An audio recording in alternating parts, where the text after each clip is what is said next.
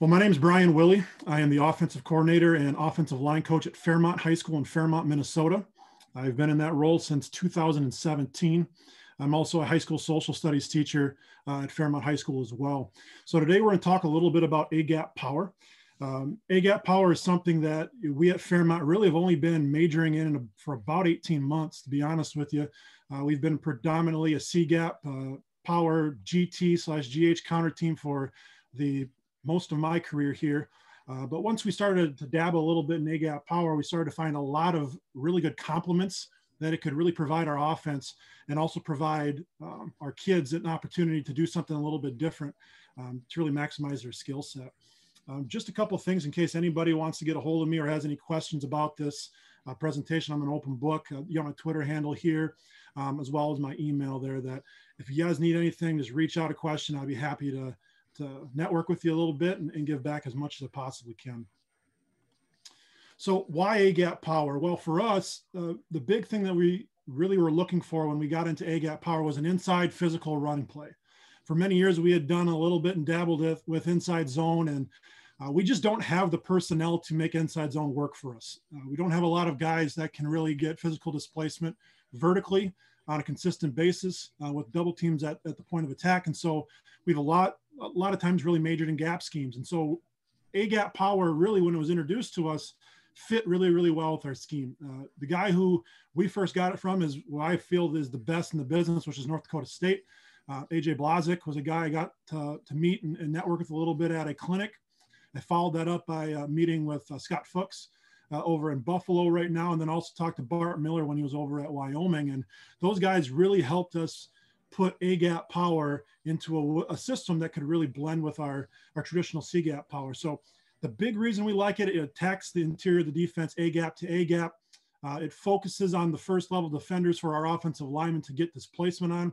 Our pulling linemen aren't really worried about what's happening at the second level. We're worried about what we can get movement on the first level. And it causes misfits for our linebackers. You know, a lot of time we're going to run power 10 to 15 times a game. The linebackers are going to be taught the guard read, and the second they see that pull, they're going to be fitting hard off of B and C gap.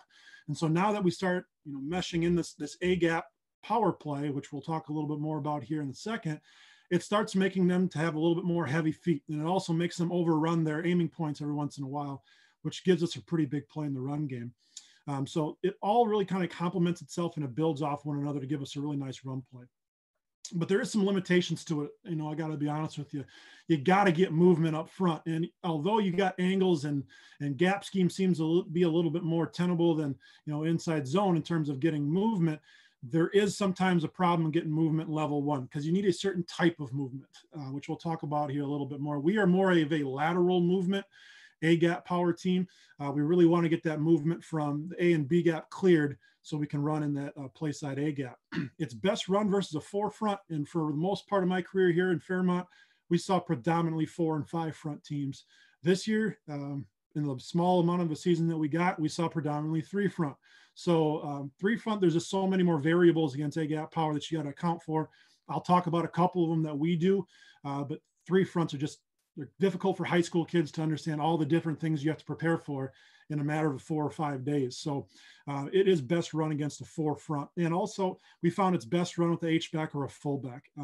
Unless you want to read it, which we dabbled with a little bit this year, and I'll show you some clips of how well that went, good and bad and otherwise. You need an H-back or a fullback to kick out that guy first outside the B gap.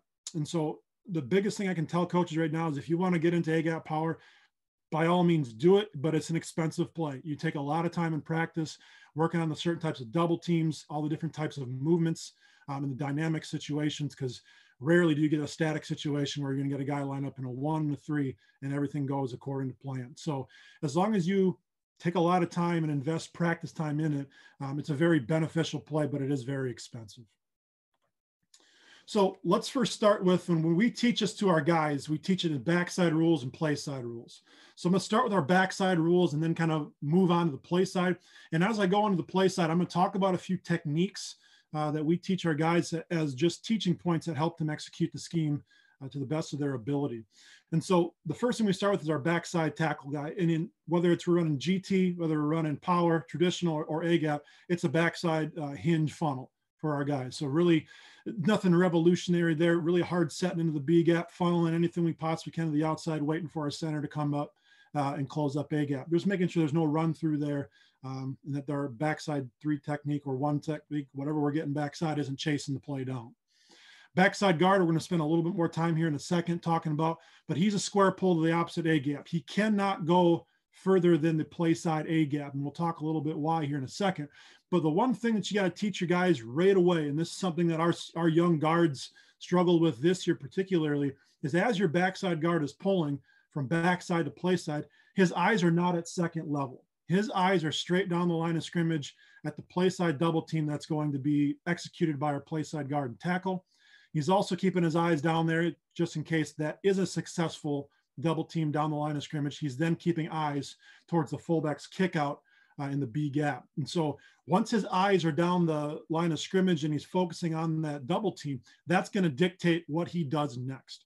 If he gets movement successfully from our play side double team, he's going to clean up whatever fits off A gap as he inserts into the play side A. If it's cloudy, or if there's any kind of stalemate, he's going to do what's called a double bump, which I'll talk about here in a second. It's something, a technique that the North Dakota State guys really teach and emphasize with their players. So this shuffle pull by our puller, we tell our puller, you are the fixer.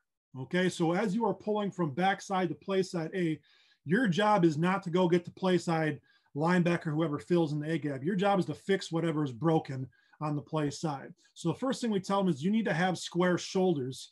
Keep your hips square as you're going from A gap to A gap. And it's like a slow crawl. And you'll see that in the film that I'm going to show you.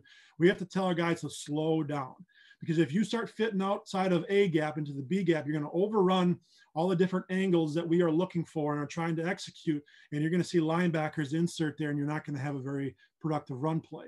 So we tell our guys to be really, really slow and deliberate with a square pull, with square shoulders and square hips, almost 1,001, 1,000 insert. That's basically what it times out to for a lot of our guys, but it's different for each player.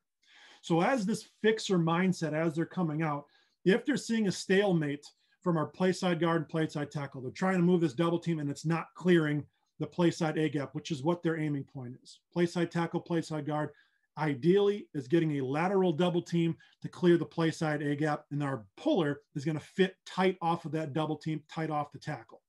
If that doesn't happen and there's a stalemate there, we tell our guard to make a pile and chip with the same foot, same shoulder, and get kind of like a, I don't know if you want to call it a flipper, but some sort of a displacement that helps stand up that blocker, or excuse me, that defender, that allows then the play side guard and play side tackle to start moving him vertically.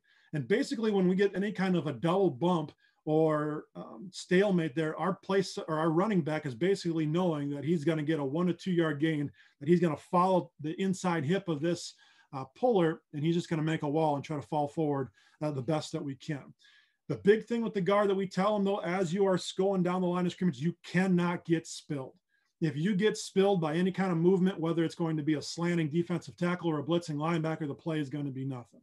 So we make sure that he knows that he cannot get spilled anything inside, and he's need to wash down and make sure that he gets as much clear of a lane for a running back as possible.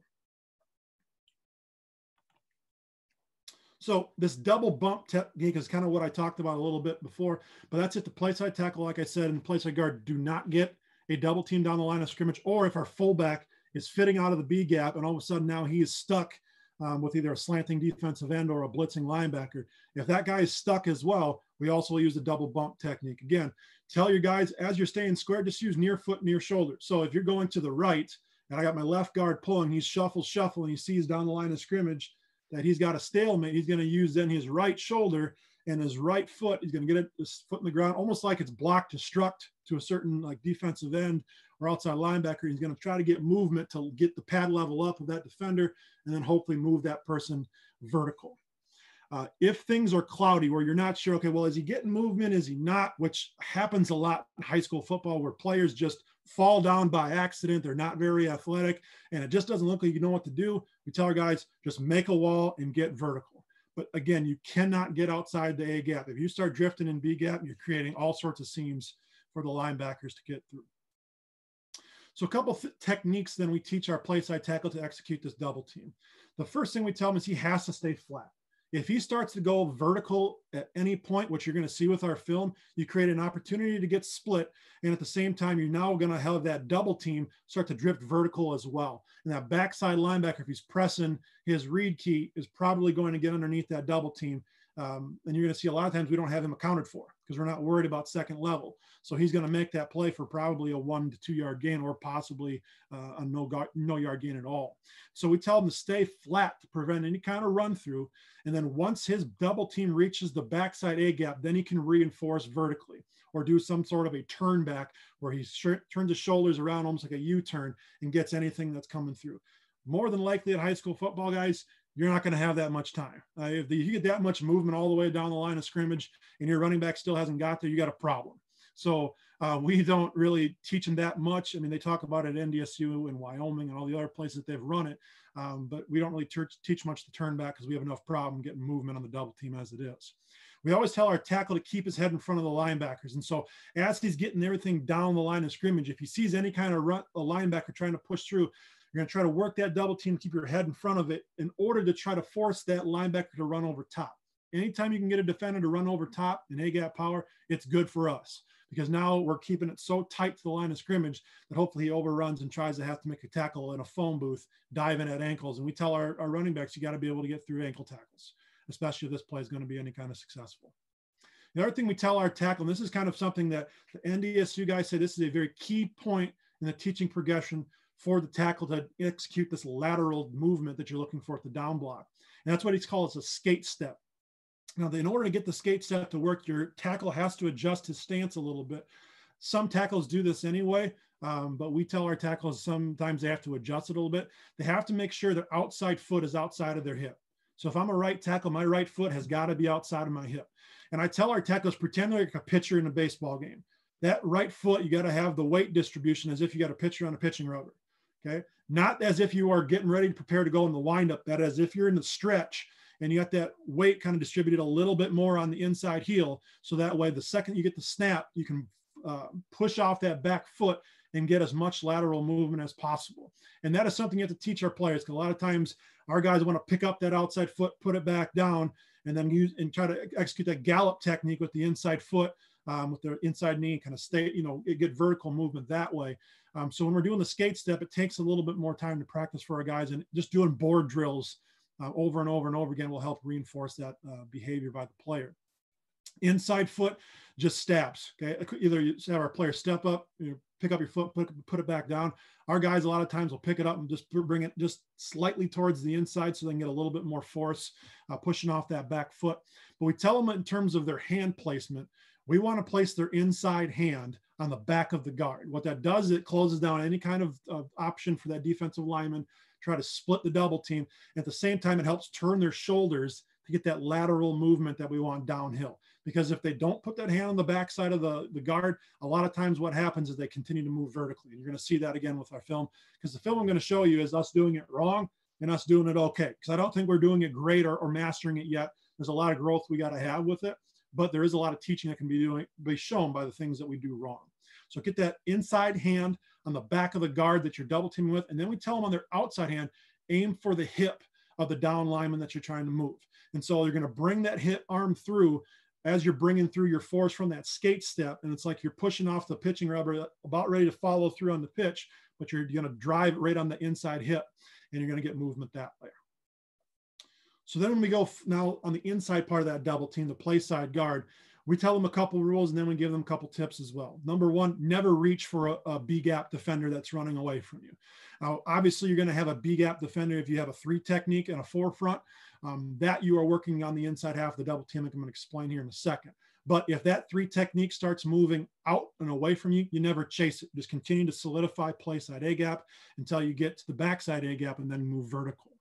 But if you have a 3 tech, we tell them to settle and stab and let the play side tackle bring the 3 tech to you. Don't lunge at him. Don't move laterally at him. Let the play side tackle bring him to you. Couple reasons for that. If that play side tackle, if that 3 technique is slanting outward and away from you, there's probably somebody coming in the A gap one way or another, whether it's a nose or whether it's a blitzing linebacker, somebody's going to be filling there. So you're still got gap responsibilities. You're still responsible for play side A gap. just like the play side tackle is responsible for play side B gap. So we tell him, if you see anything going away, stay put. Let the tackle bring anything towards you.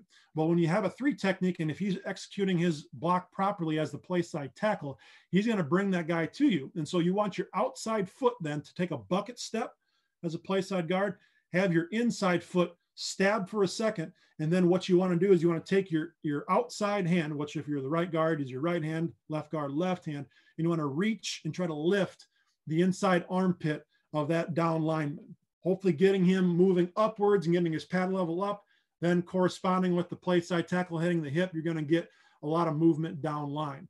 And then hopefully from that point, once you get that play side tackle bringing that down lineman to you, you then will help shift your momentum and help him clear play side A gap all the way to backside A. If you get a 1 technique or a 0 tech and there's nobody to your side, just do exactly what the play side tackle was taught. Use your skate step through play side A gap all the way through backside A gap. And now the center would execute what the play side guard's technique is in terms of a bucket step, stab, and then help move through the backside A gap. Now, a couple things I want to touch on here in terms of the technique of the play side guard. As he's bucket stepping and then lifting the near armpit, we tell our guys to finish like almost like you're turning your arm over. And the reason why we do it is as he's turning his arm over, hopefully he's also turning the pad level of the down defender.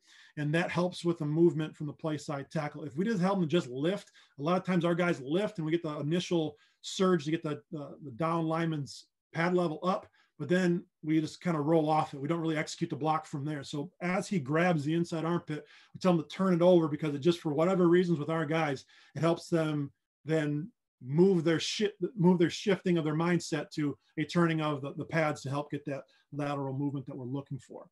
If you get a 2 tech, we tell our guys to still try to use the exact same kind of mindset that you would with a 3 technique in terms of let the tackle bring him to you. But we tell them in terms of like your bucket step and your stab, try to aim with your eyes and your arms through the core of the defender. By the time you make contact, our tackle will either bring him through or that person will have slanted in front of you, and then you will wash him down and it'll just take you to where you need to be. So at any time during any of this with a play side guard, if you get a blitzing linebacker to threaten the A gap, whether you got a 3 tech or a 2 tech, you're still, your trump card of everything is still your responsibility in the gap scheme, which is A gap. So if ever you see any kind of blitzing linebacker with a double A pressure or anything like that, everything gets trumped. You take care of anything at A gap first. This is just if everything is static and you're getting proper movement. So then the center, his rules are just simply normal gap scheme rules: secure the backside A gap, prevent any kind of run through, and then also serve as the inside of the double team on any 0 or 1 tech. And just like the play side guard, everything A gap trumps anything with the double team. The center has anything backside A gap will trump anything that's going on play side. So a couple things we want to talk about here before we go to the film. I just want to talk about movement by the defensive line. So these are rules we teach our guys at install, so that way, as we're breaking things down of a film of our opponent or seeing things in the course of a game, they know these kind of rules and what they should probably do in kind of reaction to it. So if that play side 3 technique is loose or loops over the play side tackle, like we talked about earlier, leave him. Not only is the guard going to leave him, the play side tackle is going to leave him as well. And then we're just going to have that movement then from our play side tackle and guard, really working on nobody, securing play side A and then getting vertical. So it'll be lateral, then vertical, getting the play side linebacker. Now you might be wondering, well who's then going to block that 3 technique that's looping over top? That's going to be your fullback. As I'm going to talk about here in a second, he's going to fit off of the first thing that shows up outside of B gap. So as he's taking his path through B gap, if that defensive tackle is looping out, it's a really easy kick out block for him, and then we're getting vertical. Okay. If that play side 3 technique is slanting straight at the play side tackle, we want to work a stalemate as best as we possibly can by standing him up as a play side tackle, possibly if we can, try to turn him outward, and then that puller is going to be the fixer and double bump to get that movement vertical that we need. If that play side guard sees that tackle, or excuse me, the down lineman slanting at our tackle, he then continues on his path, secures play side A gap to backside before working vertical to the near side linebacker. But again, just like our play side guard and our play side tackle, we can't allow any kind of spilling when that double bump comes. So if that double bump's going to get any kind of displacement, we still then have to finish off almost like an inside zone double team to work him vertically so that we got a path for our running back. If we get a two tech that loops the play side tackle, same things apply. If he goes over top of us, we leave him, work to the backside linebacker. If he engages right in our path, we try to work a stalemate till we get our puller to reinforce that double bump technique. And I can go through this more double bump technique if any of you guys want to. Just email me. I got plenty of drills that Coach Miller that's now at Illinois has shared with me, and also which Coach Blazik has shared as well. So play side guard, if that three technique loops towards play side tackle, again, just to reinforce, leave anything that's leaving the B gap from you, reinforce play side A to backside A, and then move vertical.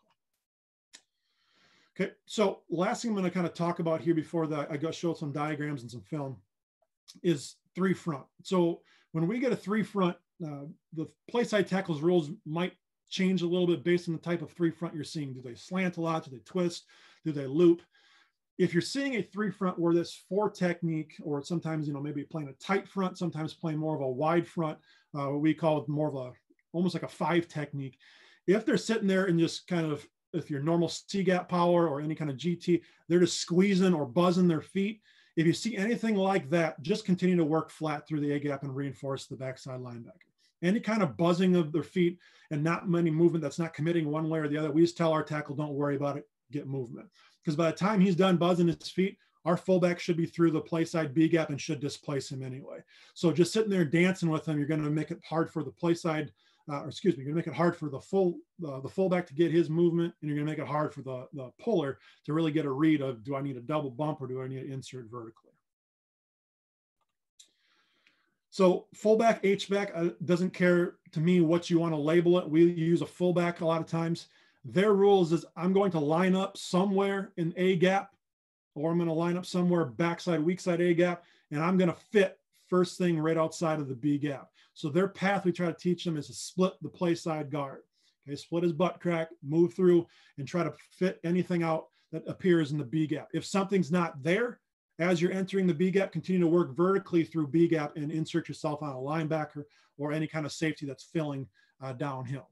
Running back, we tell him, you're teaching it a lot like inside zone. It's play side A gap to backside A gap. So he's going to insert play side A. And if he's got any kind of a seam there, he needs to run through daylight. One of the things that the North Dakota State guys talked about is it's going to be cloudy sometimes. You got to teach guys, you got to run like you're running through smoke, and that eventually it will part. And you will see in some of the film, if our running back would have kept it tight a little bit longer, the seam would have come. And that's something you have to teach these running backs at high school, because a lot of them are going to see congestion and they're going to want to bounce the backside A gap. In this play, you got to make sure you know that if backside A is wide open, certainly take that cut, but otherwise stay towards the hip of the puller and you're going to lead yourself to daylight. So play side A gap to backside A gap, that's kind of what we teach our running back. Okay, so this is just a diagram of if we had a static situation, this is how we would block it versus the forefront. So if you can see here, there's one guy right here that we do not have accounted for in our scheme, and it's by design. We really do not care about these linebackers at the second level. We're all about the first level movement. When we play here, a lot of times in southern Minnesota, we get a ton of teams that will play if we line up in 2x2 spread. If we line up in a traditional pro set you see here, it's going to be a 7-man box regardless. And so we're more of a spread-like offense. And so everything has to be a numbers equation for us. So in this case, we got what we consider to be, a balanced number set, 7-on-7. And so one of the things that we're going to do here is we're going to tell, all of our guys up front, I've gone through their rules in terms of getting this lateral movement here by our play side double team, moving it here to try to basically take this defender and run him through this backside A gap and make just a pile there where nobody can get through. Anything outside of that, you're going to see then kicked out here by our fullback outside of B. Now, they have a very loose here, like 7 technique. Well, for our fullback then, he's going to be entering in B gap. If this guy comes in as the C gap defender, he's going to take him. If this linebacker comes through, he's going to take him. Somebody's going to show as he goes through there. And then we're just telling our guy out here, our tight end, this is a bonus block. We don't really want you playing around with this guy in terms of trying to drive him to the sideline, because if he's making plays down the line of scrimmage here in A gap as fast as it hits, then we need to be running outside. We need to be running, either a power scheme, what we'd call buck sweep outside, or just a toss scheme to get movement down that way. And we read this play enough where he doesn't like to go down the line of scrimmage. He just stays in his gap. And so what we'll tell our tight end in this, if you play with the tight end, chip, and then get vertical. And then we're trying to get, that's what we call a touchdown block. Chip him, invite him to go outside, even 2 steps is perfect, and then try to go get the safety, because that's going to be the difference between us getting a touchdown and us not. Our hope then here is we're going to have this guy either misfit it and try to run over top because he's going to be seeing so much traditional power, or he's going to get caught in this mess as this double team's coming down here, that we're going to see a seam that's going to be going vertical. So the first clip I'm going to show you is actually going to show you how it's done right by the people of North Dakota State. So I got a little bit of film here on them. I'm just going to show you one clip of them running it in 2019. And then I'm going to show you us running it actually when we installed it, so you can see some of the errors that we made early on before we ran it during the season. So here's just the wide view. Okay, I got a tight coming up here next. It's going to be a little bit more of a better view for teaching purposes here. So as you see this forefront here by North Dakota State here. So they're playing with what we consider 21 personnel here. They're going to bring this guy in motion.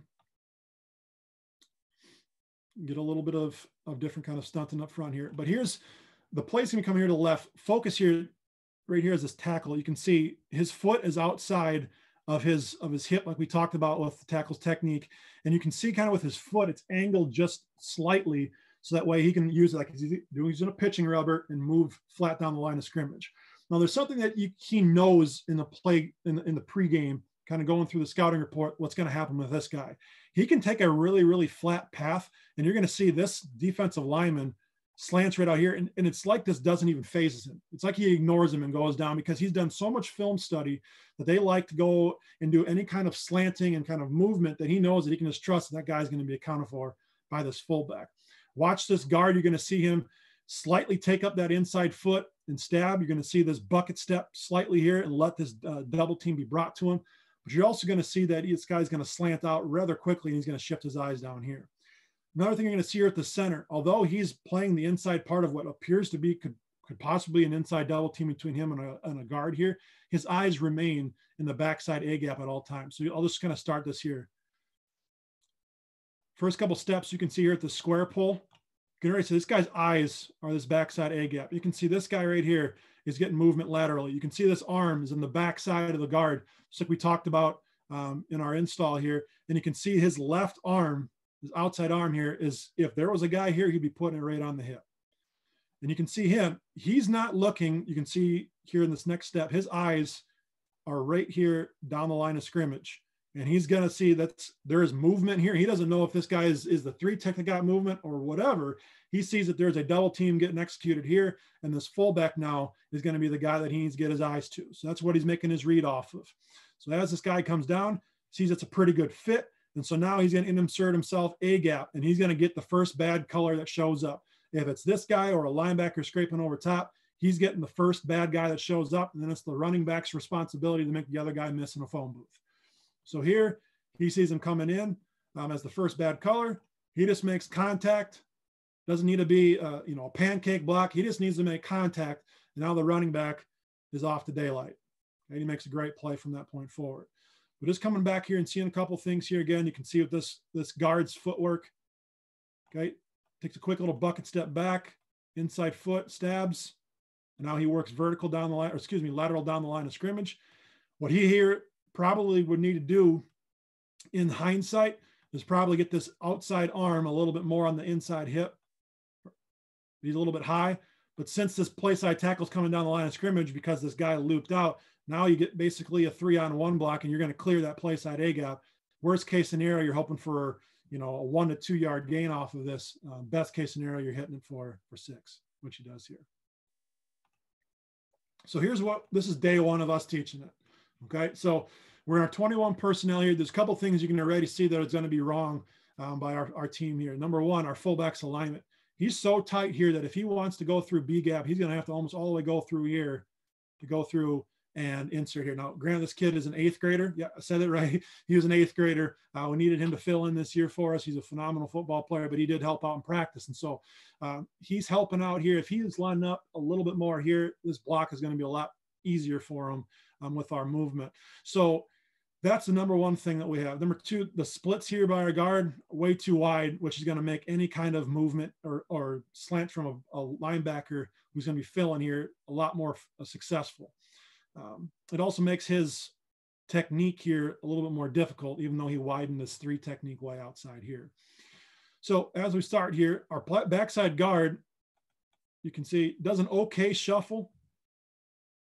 But the problem here is with this guy being so wide, this guy being misaligned, this double team becomes more vertical, and it opens up this lane for this linebacker to fill. And you can see it rather early on when we do this.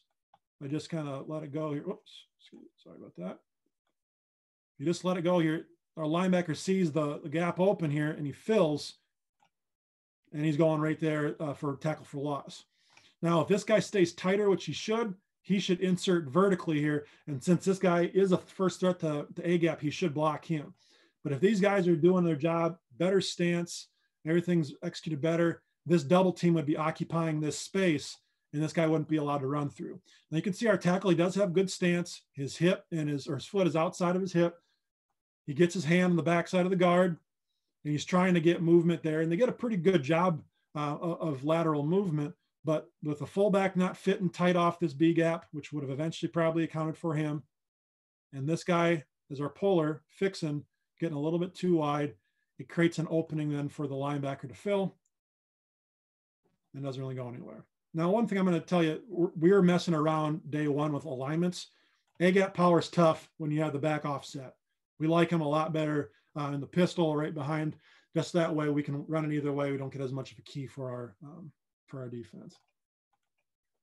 So this is now about a week later that we're running this. And one of the things we do as a check with our quarterback when we run A-gap power is we have him count the box. And so, for example, here we're in a slot formation. We only got what I'm telling our quarterback, you got 6 guys to block with. Well, he's counting 7 guys in the box. And so anytime he sees a numbers disadvantage and we don't have it readed, or we don't have a read tag on, we tell him that the quarterback then becomes the ball carrier, and you have now this running back becomes the extra blocker. So that's how we equal out numbers. And so here, what would traditionally be an A-gap power, he's checked and made a check call to the running back and said, hey, I'm going to keep this thing. And now the running back is going to fill and basically become an extra fixer through the B gap for a quarterback. So you can see here, good original stance here by our play side tackle. Again, fullback here is just, he's aligned too far out in the B gap. So even a week later, we're misaligning ourselves, and he should be right here. But you can see we've got a walked up middle linebacker. So now everything is checked into our gap scheme checks here for our guards. So our guards now, remember everything that trumps in the play side A gap, he's going to be going there. Play side tackle now is going to be here. And if our fullback is aligned properly, he's going to work through here to the first side guy who presents himself, which is more than likely going to be this defensive end. We'd have our running back fill for the play side linebacker. We'd have our center backside A, a tight pull here, which would likely be for this backside linebacker. Everything's schooled up. Everything should work. Well, as things go here, that I'm situation, everything up front by these guys is pretty good. Our puller, though, gets too wide. And watch what happens when he gets too wide. If this play side or this backside linebacker is good at filling, he's probably going to come right here, and we're going to get the play stopped unless our running back can pick it up a little bit sooner. But since he goes a little bit wider than he needs to, although our quarterback makes a good play, it shouldn't have ever got that point. Our puller should have fit here for the backside linebacker. Our running back should have been our lead here, and we should have had everything schooled up in terms of body on body. So now this is blocking versus a 3-front. This is where you can do a whole bunch of different stuff. If you got really good guys here at the tight ends position, there's going to be times where if you really, really want to, you can take this tight end and take this tackle and basically try to wash this defensive end all the way through play side A gap. At that point, to me, it becomes traditional power. So we never, if it's getting to that point, we don't call it A gap power. We just call traditional C gap power. So that is not a variation that I'll teach our guys. If we're going against this type of a look, whether it's an Okie look or whether it's a bear front, whatever, the variations that we're going with, we're going to tell our tackle, assume it's like a 3 technique that's slanted towards you. So we want you to get a stalemate as much as you possibly can, unless he loops over the top. Welcome that as much as you possibly can. But we want to get a stalemate as much as we possibly can, get a double bump here, and then have our fullback insert through B gap and basically try to insert on the play side linebacker. A lot of times what we will see is when we go with that mindset, this tackle sets hard with his inside foot, because he's not executing a skate step anymore. It's just basically almost like an inside zone set. He's got an inside set for this defender. And a lot of times he will take the path of least resistance, go outside. And now our fullback then fits off a B gap, just like his rules tell him. And then our tackle just works vertically, the play side linebacker, and it works the same way. So we got 2 for 2 accounted there at all times. Now this play side guard and center get movement laterally towards the backside A gap before moving it vertical.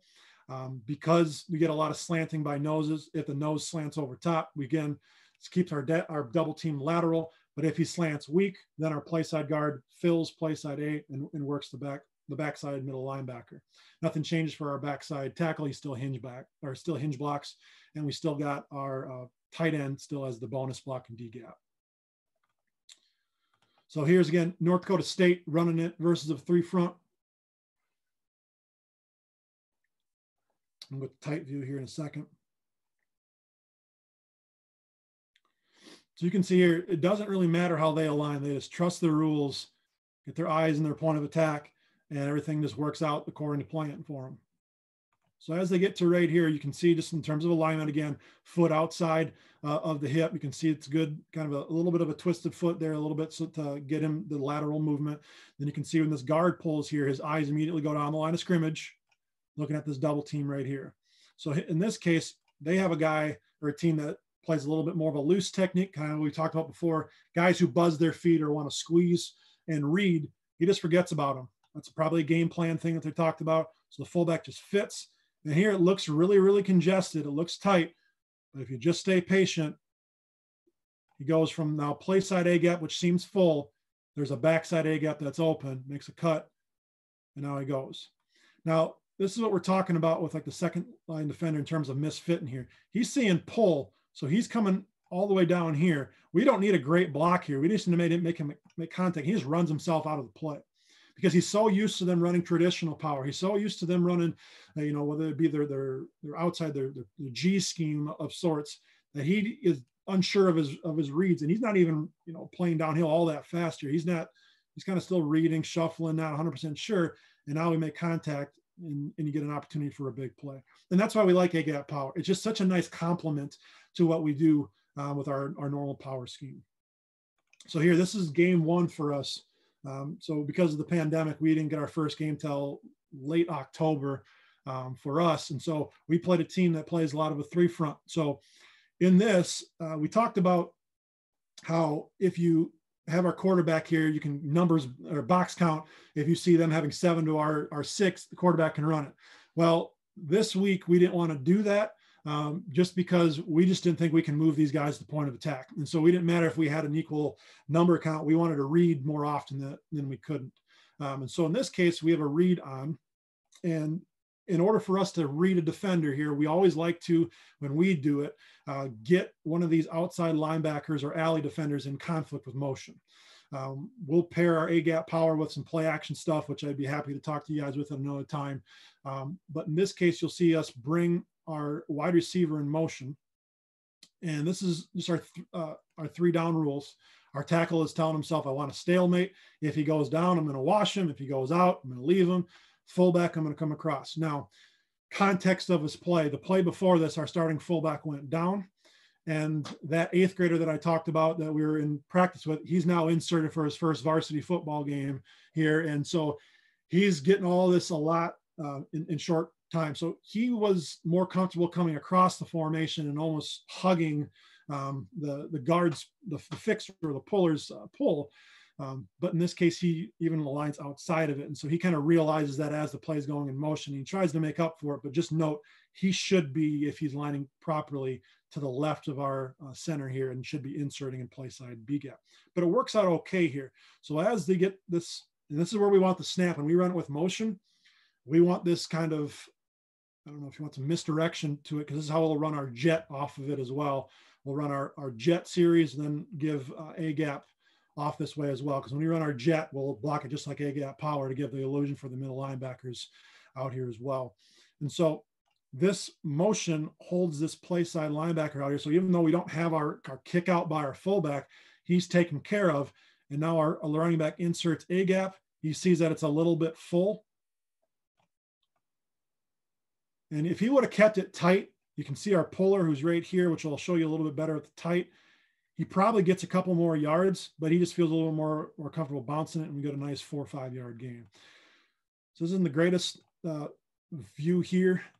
Note it's about 20 degrees, so our film is a little bit sketchy here, but our tackle here sees that this guy's lined up inside of him, so he's assuming I'm going to execute the skate step here.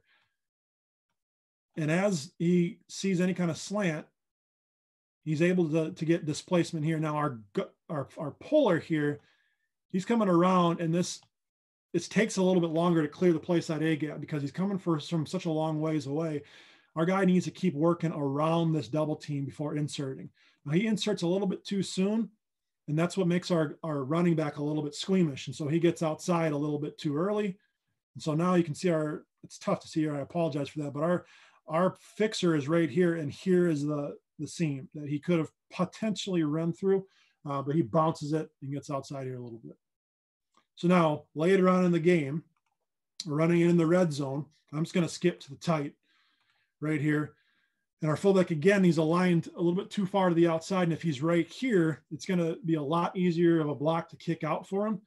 When we got down to the red zone, we had a good feeling that this guy is going to be the B gap defender. So we told our tight end, work to this outside linebacker and then work vertically. And we told our fullback, you need to get the outside linebacker. So I know he was thinking to himself, based off of the scouting report, I'm probably not getting this defensive end, so I can get my alignment out a little bit further. We still don't want him to cheat that way. Start tighter and then work more laterally outside if you could. But you can see here,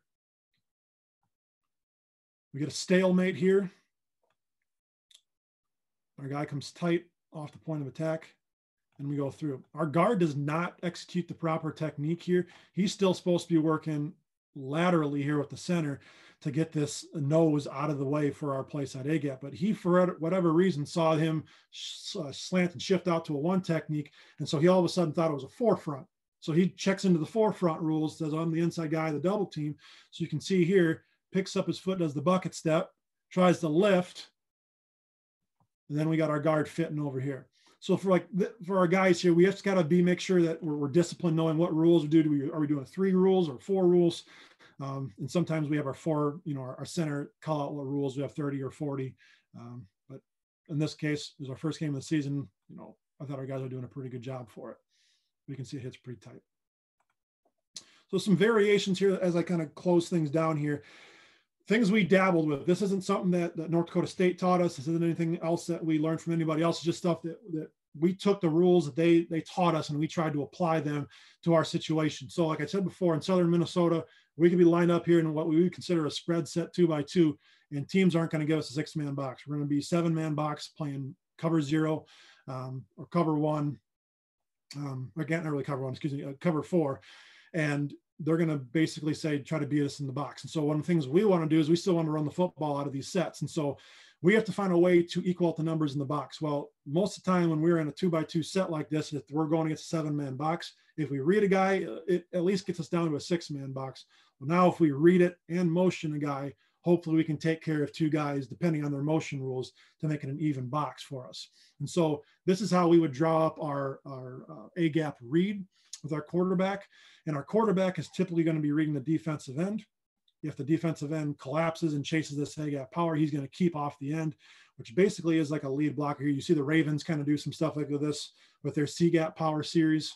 So this guy becomes the H in this case becomes a lead blocker off the edge for us. Typically the corner, we don't account for the corner a lot of times in our blocking schemes. We make him make most of the tackles if we can, especially on an A-gap run play. He just more than likely isn't going to be making the play a lot of times unless our quarterback's keeping it. And so we leave him a lot of the times in this, but also then we run our play action stuff off this, where we'll run this up front. He'll run an arrow route out of the end of it. We'll run a slip screen. He becomes the lead blocker out to the corner. I mean, we can do a lot of different stuff off of it out of this formation. So here's us again. This is about probably week 2 of practice, us putting this in. The problem is we're going against our defense in a competition period here. So our defensive coordinator knows what I want to do here. And so he checks into cover 0 and has the safeties follow him here. So no matter what, we're going to be -1 in the box here.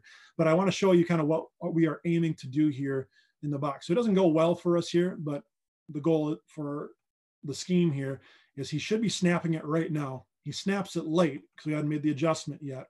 And so that allows us to actually bring another defender into the box for all of this. But our quarterback is reading this defensive end just like your veer scheme. If he comes upfield, he's going to give it. If he goes wide, he's going to keep it. Now you can see our scout linebackers aren't filling it, not trusting their reads. But you can see here our tackle executes the skate step pretty well. It's a hand in the back. He's a little high with his technique, but we solidify A gap. And so what the hope is that with this, there's so much congestion here. This backside linebacker either has to run over top or he has to try to go through the congestion to make the tackle.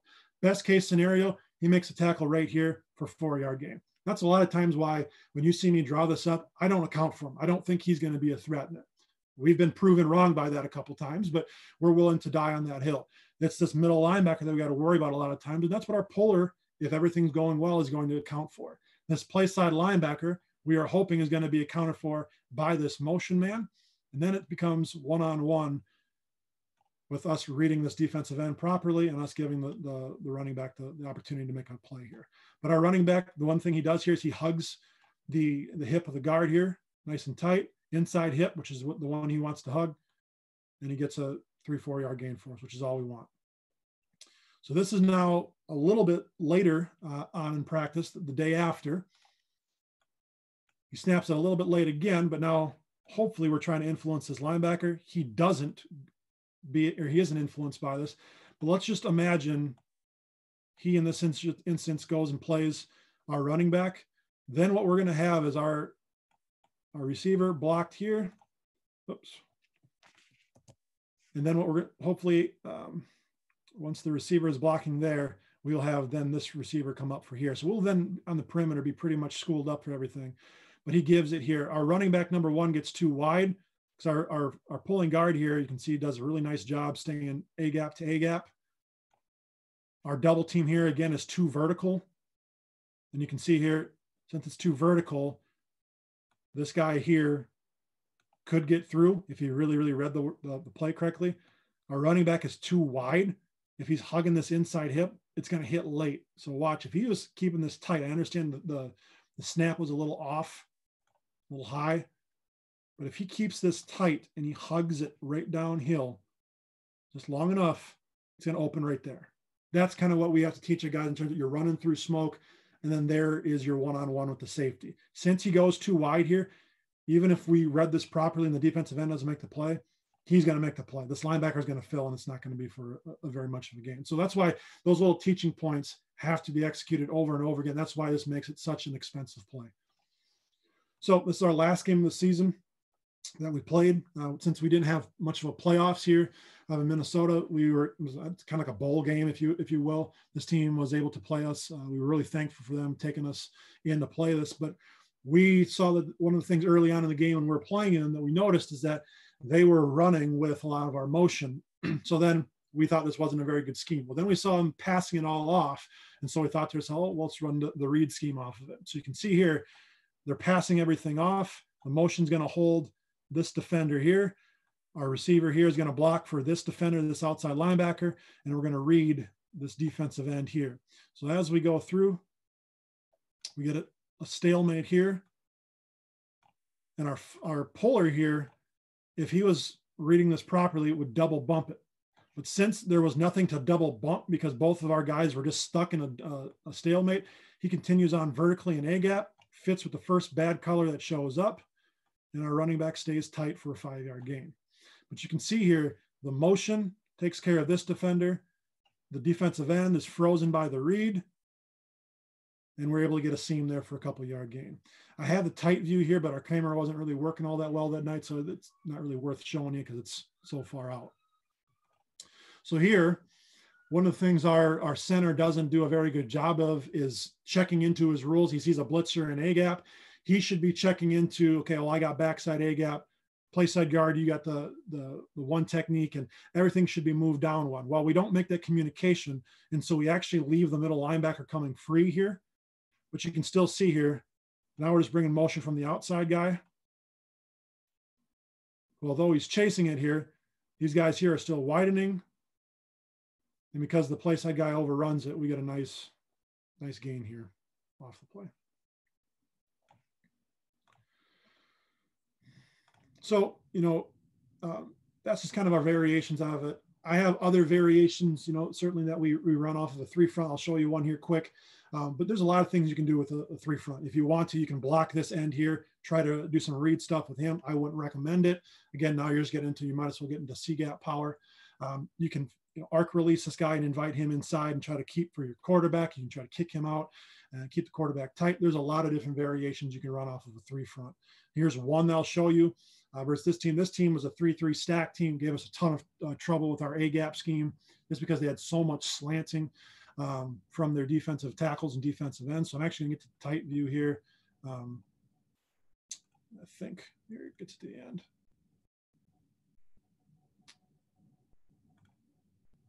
Right here. So what we did in this case, this is one of our variations, we decided, well, with all the slanting, we told our tackle, take the defensive tackle no matter what. If he goes out, then obviously leave him, and then we'll kick him out or not kick him out, we'll leave him and then have our fullback kick him out.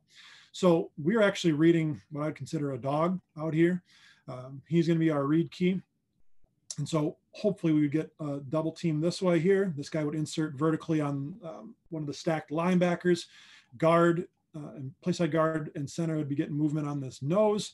Our fullback, our backside guard would be inserting play side A gap for first bad color that shows. This play side fullback is fitting still B gap to anything that's in his way. And then now we are bringing this backside fullback as our +1 defender to keep on the quarterback. Now for this one, it's 3rd and 2. I told our quarterback, I want you to design keep it. We had run this play twice already, and they had stuffed our running back on it both times. And so I figured on this one, no matter what, they're probably going to stuff it again. Please keep it. And so it really wasn't much of a read here. But since he slants down, you can see now everybody's going through. Fullback is fitting the first guy out of B gap. Since this guy was buzzing his feet, he considers him more of a threat. So he blocks out here. Our quarterback's read is still right here. Again, if he was truly reading it, since he wasn't moving, he should be given this thing and us getting as many yards as possible. But if he gives it, this guy's probably getting tackled by the backside guy here. Since we called it a design keep, here's now our +1 out of this set. And our quarterback's able to pick up the first down. And we don't execute our blocks here play side the proper way. Again, we get a long way to come from our offense in this way, but it's just another variation you can do in terms of a read scheme when you're trying to equal out numbers. So again, I appreciate you giving me an opportunity to come on here and talk some A-gap power. I by no means am an expert on this. I just have been fortunate enough to have been taught by what I consider to be the experts of this, the guys from North Dakota State and that coaching tree. And so we're 18 months in. I'm hoping we're better in our execution of this 18 months from now, but I'm happy to share with you guys any of the notes that I have, any of the constraint plays we have off of this, because I really believe the A-gap power, when you run it with your power scheme for your C-gap and B-gap power, or even your GT counter scheme, it's such a nice complement that really causes a lot of headaches for linebackers to fit.